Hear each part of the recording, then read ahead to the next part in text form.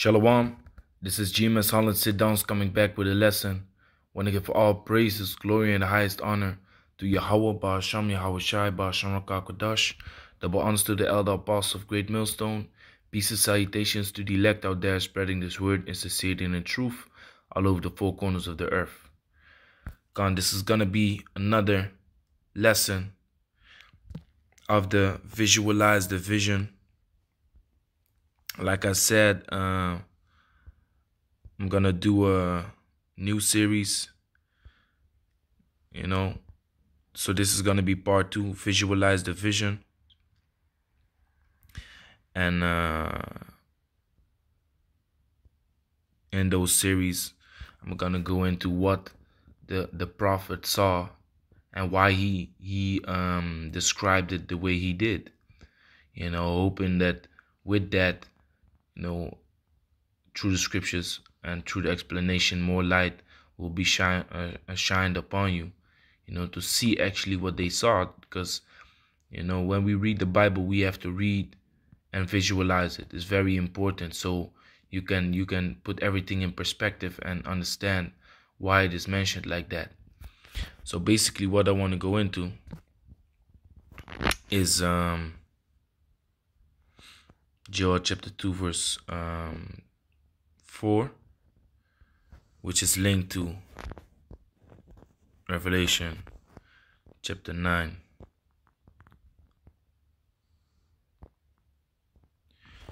Revelation chapter 9 verse 17.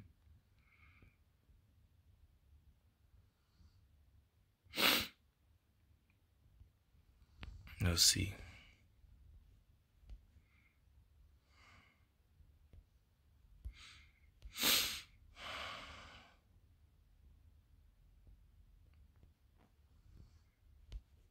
Okay, shall I take this one also with it?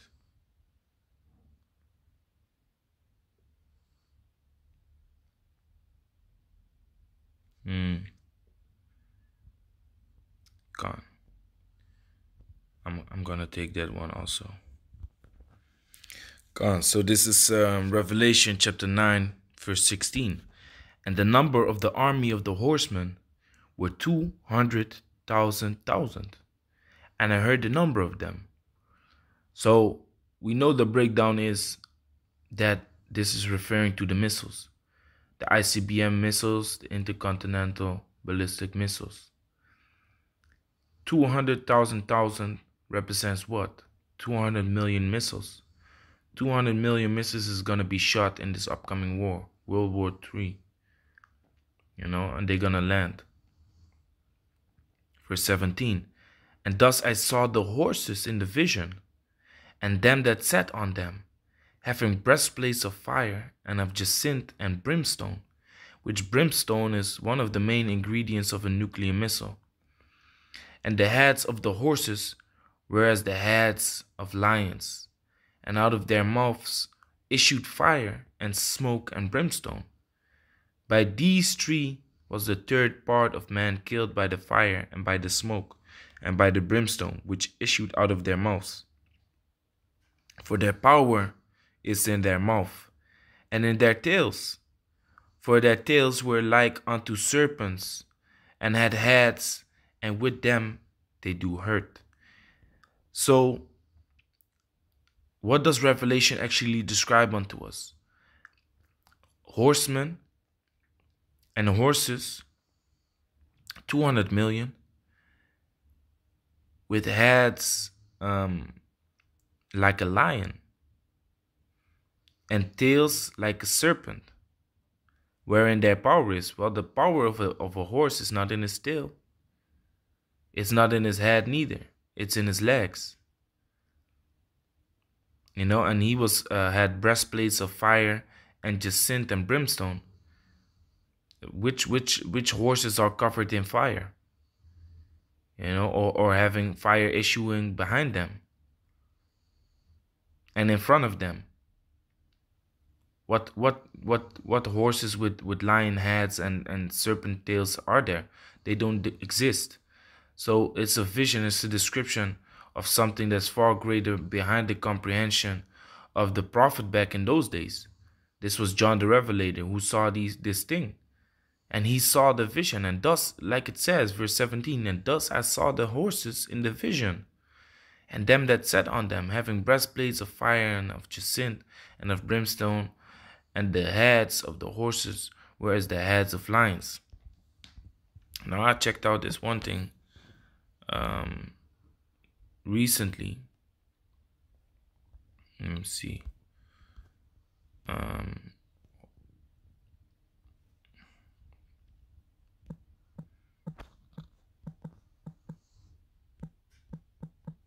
Horsepower.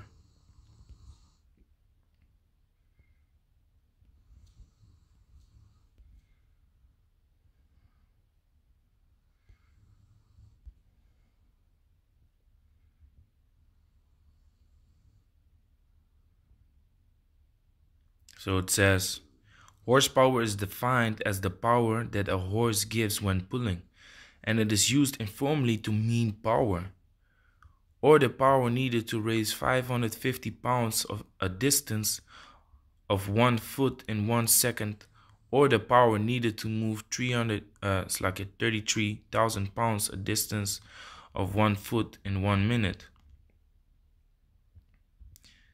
So horsepower is horsepower speed. Horsepower is a unit of power, and miles per hour is a unit of speed. So here it tells you horsepower represents the power, that wherewith an object is able to move. Physics tells us that power and speed are related by the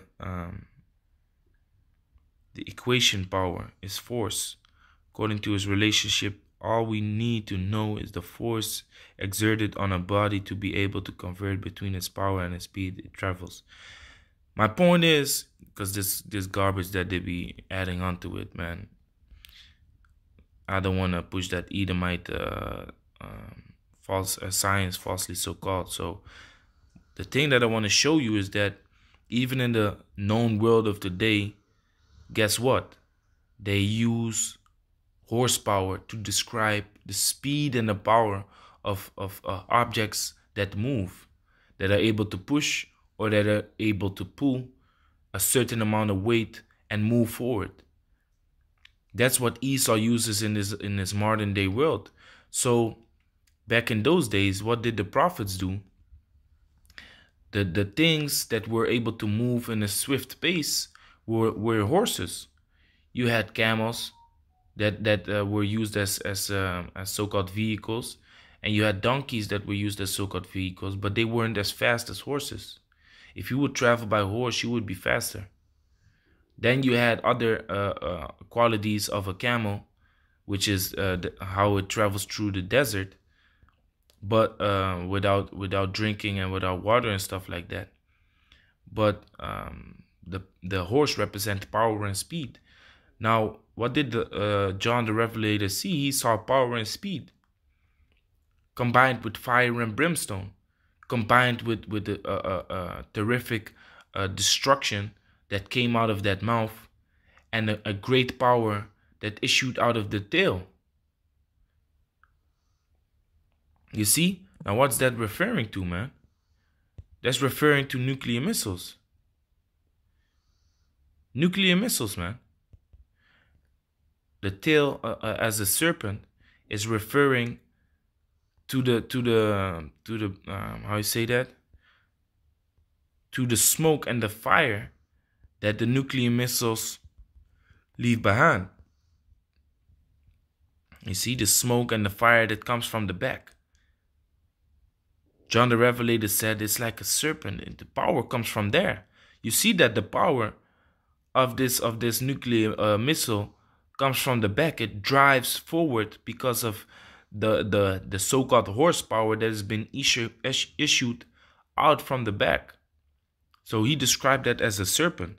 And if you look at it, something that is formed as a tail like that, or along, if let's say these missiles would be higher in the sky, launched, further, guess what? You would see a tail.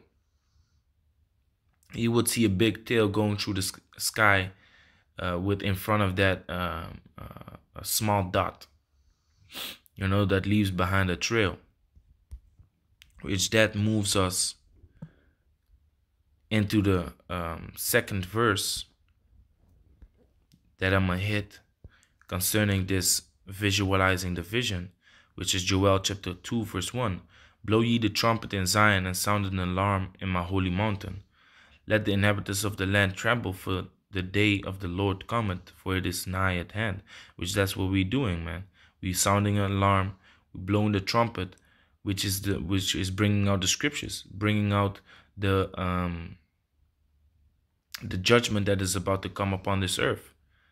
That's what we're calling out. We're calling out that the nuclear missiles is about to be shot and fired. This war is not going to be a war of guns and shooting and tanks. This war is going to be a war of nuclear fire. It's going to be over quick. So we be warning the people, not only the people of Israel, but also the heathens, so they can tremble for the fear of this up and coming day. Verse 2, a day of darkness and gloominess, a day of clouds and of thick darkness, as the morning spread upon the mountains, a great people and a strong.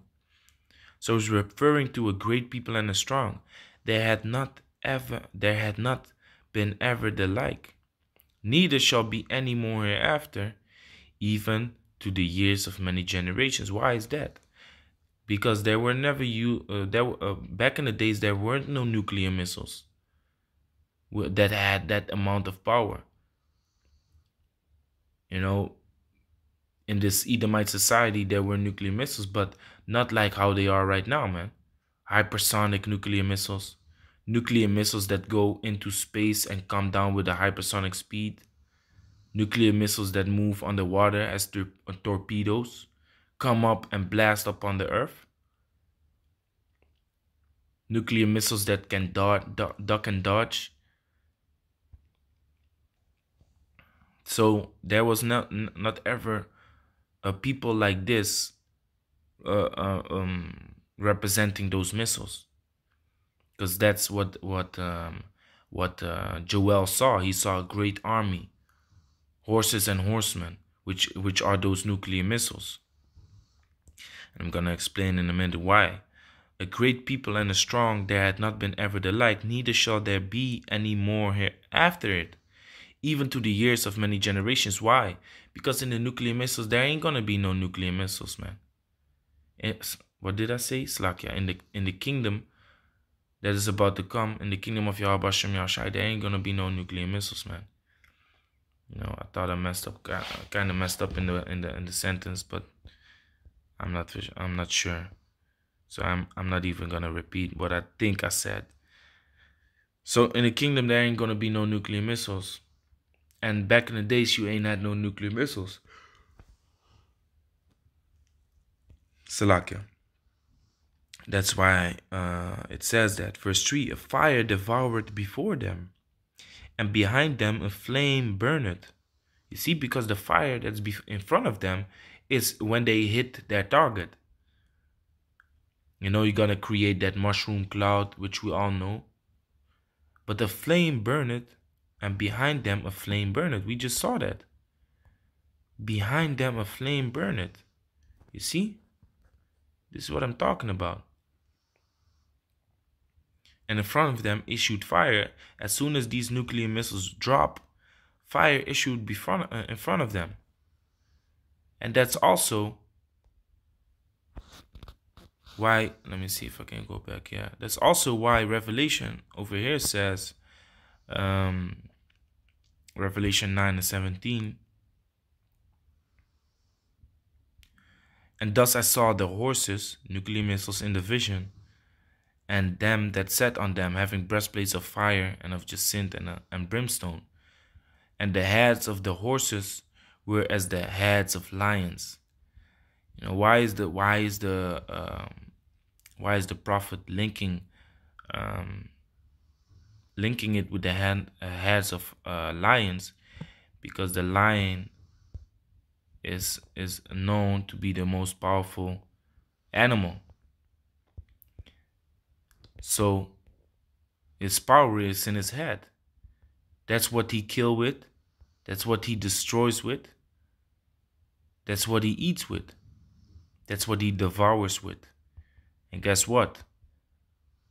The prophet saw that these horses were devouring the land. So when a lion kills, he devours his prey. That's a known fact. Lion devours his prey. So he said, like, hey man, these horses, man, they are so powerful.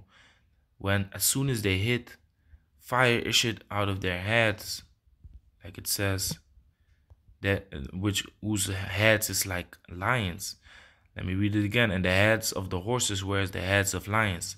And out of their mouths issued fire and smoke and brimstone. So why is he referring to the heads as lions? Because they devour. But not like a lion. They just devour. Not the same way, but they do devour. But they devour on this manner. And out of their mouths issued fire and brimstone, and smoke and brimstone. So that's that nuclear missile that drops upon the land. Okay. Back to this. Joel chapter 2. Verse 3. A fire devoured before them. So that's the same thing as what John the Revelator said. And Joel also describes here. And behind them a flame burneth. That's that tail. That's that serpent tail. The land is as the garden of Eden before them, and behind them a desolate wilderness, yea, and nothing shall escape them, because it's double full. First and foremost, the nations upbraid America to be that golden city. The scripture also describes America to be a golden cup in the Lord's hand. The scriptures also describe America to be that golden city. In Isaiah chapter 14, I believe. Let me see, type it. Golden city.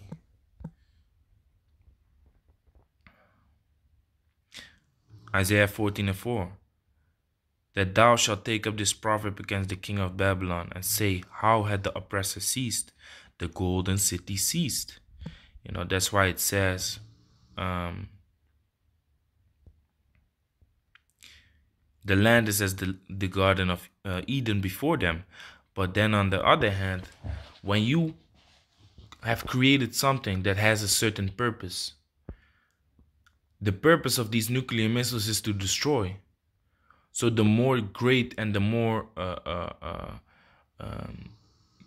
beautiful that land is, the more he fulfills his purpose if he does what he does. So that land is before him. His purpose is to destroy. So that's what he does to the land.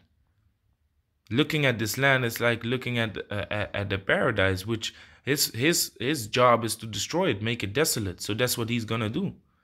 The land is before him as Eden. It's like a fire devoured before them, and behind them a flame burneth. The land is as the garden of Eden before them. You know, because it's still standing. People is living. Everything is going how it's so-called supposed to be in their eyes. But when these nuclear missiles is done with their purpose, guess what? And behind them a desolate wilderness. Why? Because as soon as these missiles drop, their purpose is fulfilled, and the desolate wilderness has been popped up, man. You know, like if you have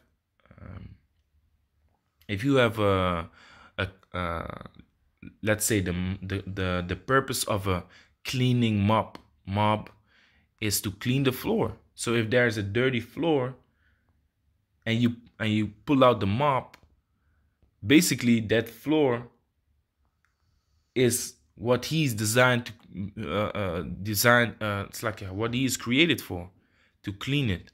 When it's dirty, that's when he comes out. So the floor is, when it's dirty, that's what the mop is designed to do, is to clean it. Now these missiles are designed to destroy this land. So when they see it, that's their purpose. I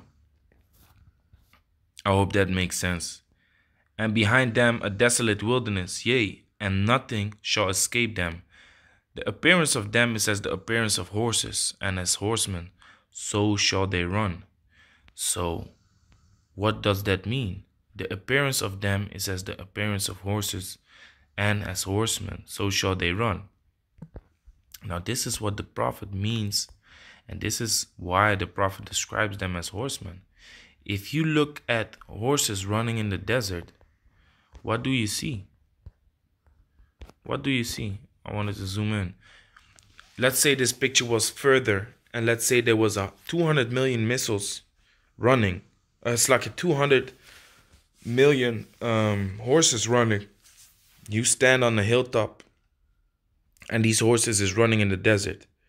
The thing that you see is a small dot moving forward with the trail of smoke behind it. That's the same thing that's happening right here. Let's say the missiles were not to be seen as a long object, but further, then the thing that you would see actually is just a dot with fire and smoke behind it. The same thing goes with horses. If you look at them from a distance running in the desert, the thing that you see is a dot with the trail behind them, moving forward. That's what the prophet saw, but then in the sky. And horses oftentimes have horsemen upon them, because if the prophet looked at them and he saw them moving towards a target, they had to be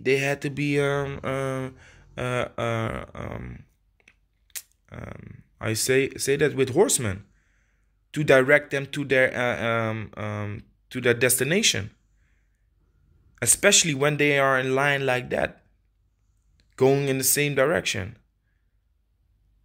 They had to be driven by horsemen. So this is what the prophet saw. He saw horses in the sky with a trail behind them. But guess what? Those horses are those nuclear missiles. And when they land, they will devour. And their tail is like a serpent, because that's what they leave behind, a trail of fire and smoke. So to go back to Revelation chapter 9, verse 18, by these three referring to the fire, smoke, and brimstone, by these three, the third part of man killed by the fire and by the smoke and by the brimstone which issued out of their mouths. For their power is in their mouth, and in their tails, for their tails were like unto serpents, and had heads, and with them they do hurt. You see, the heads are the things that hurt.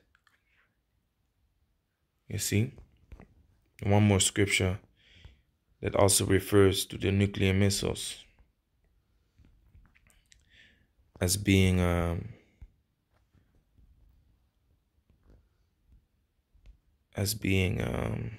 horses. Ezekiel chapter 38 verse 4, and I will turn thee back and put hooks in thy jaws, and I will bring thee forth, and all thine army, horses and horsemen, all of them clothed with all sorts of armor, even a great company with bucklers and shields, all of them handling swords. So the Most High is putting hooks in the jaws of Russia, which is Gog and Magog, and they are bringing forth an army of horses and horsemen, which are those nuclear missiles. If you watch the news closely, you see Russia is constantly developing new nuclear missiles. They brought out the Satan II, they brought out the hypersonic missile, they brought out the missile that travels through space and comes back underneath the ozone layer. That's why it says all of them clothed with all sorts of armor. They have all kinds of nuclear missiles. Even a great company with bucklers and shields, all of them handling swords, representing those nuclear missiles. Persia, Ethiopia, and Libya with them, all of them with the shields and helmet. The allied nations, man, wherewith they're gonna fight against America. They're gonna team up and shoot those 200 million missiles towards America. Which the prophet, like I said, describes as horses, which makes complete sense.